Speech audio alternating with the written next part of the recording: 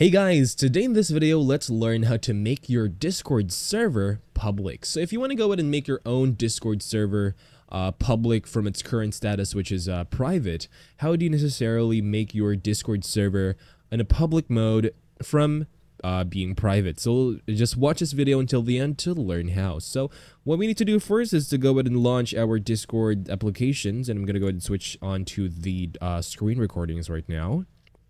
And what I want you guys to do once you're already on your preferred Discord browser is to go ahead and tap on the user, or rather tap on the top right or top left corner of your screens so that you could access the server settings. So what I want you to do is to tap on server settings, and I want you to go ahead and scroll over here onto this option called enable community.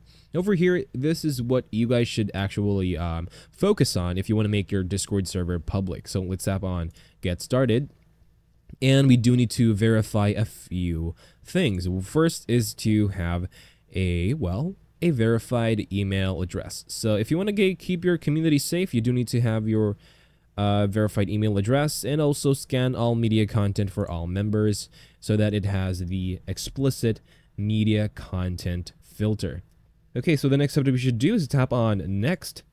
And what we should do next is to follow these basics. So if you want to go ahead and create one for you, if you want to basically have a single channel for your rules and guidelines, you could always create one for you, or you could choose one of your text channels on there so that it has the rules or guidelines channel. You could also choose a community updates channel, and you could also choose a already created channel on your Discord server, or create a new one.